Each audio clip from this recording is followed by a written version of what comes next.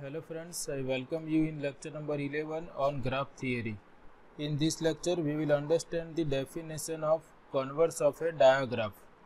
We recall that digraph is nothing but directed graph, and directed graph is the graph in which every edge is having direction or every edge is directed. Now converse of a digraph means the digraph obtained from given digraph by reversing the direction of each edge of given graph.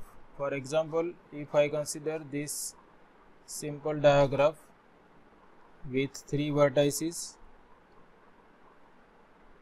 and suppose I have directed edges in this way here, then converse of this digraph is the digraph having the same vertices, but we have to reverse the direction of each edge of this graph.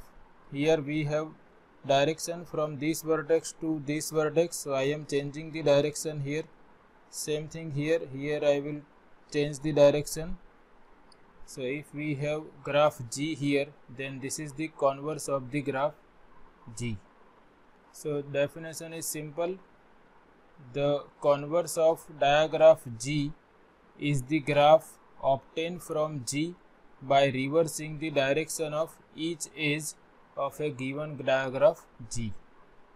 So sometimes they can ask you to write down the definition. The converse of a digraph G is the digraph obtained from G by reversing the direction of every edge of given graph G. There is another name for converse of a digraph. It is sometimes called reversal of a given graph or directional dual of given graph G, and this is the notation for converse of a digraph. Remember these two names also. Reversal of a graph or directional dual of a graph is another name for converse of a diagram. And as I discussed, the diagram of converse of a graph G is obtained from that of G by simply reversing the directions of the edges in capital G. So we can consider this diagram of given graph G, and we can find the converse or reversal of this graph G. Suppose I consider vertices are same. So here we have this vertices A, B, C, D, E, F and G.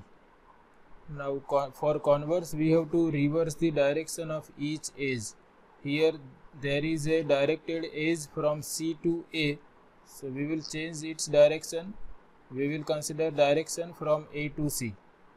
Here we have direction from A to B, so now here we consider from B to A. Here we have from B to C, so here we will consider directed edge from C to B. Here there is an edge from C to D, so here we will consider an edge from D to C. Here we have from D to E, so here we consider from E to D. And similarly we can change the direction of every edge by simply reversing this arrow. Here there is an edge from G to F, so we will consider edge from F to G, and we have obtained the diagram of converse of this graph G. So in this way we can define converse of a digraph, and this is all about this session. Thanks for watching.